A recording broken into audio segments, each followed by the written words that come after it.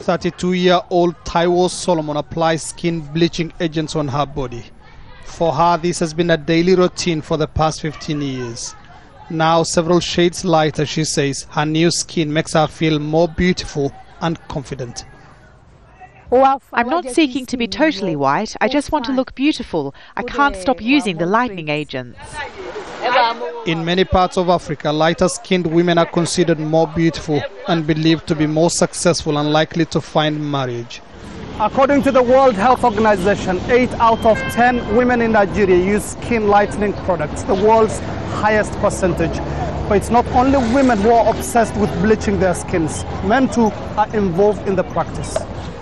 In a market in Lagos, business is booming in shops selling skin lightening products. The shop's owner told us that she also mixes different creams for customers, depending on their desired level of lightness. So, take the color of your skin to take it to another color, which wasn't the color you used to have.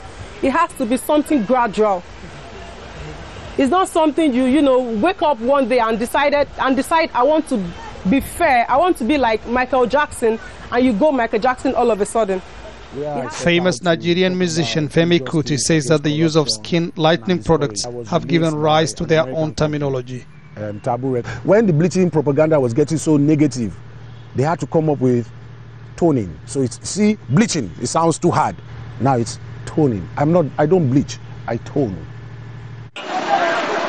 But skin bleaching comes with hazardous health consequences. Systemically, it causes things like kidney failure because of the mercury that's involved. It also causes things like what we call renal insufficiency. That's pre-renal failure. And then it causes things like eczema and a lot of other barrage of infections. Yet few seem to pay attention to these dangers. For those who bleach, staying black is not beautiful at all. Mohammed Adow, Al Jazeera, Lagos, Nigeria.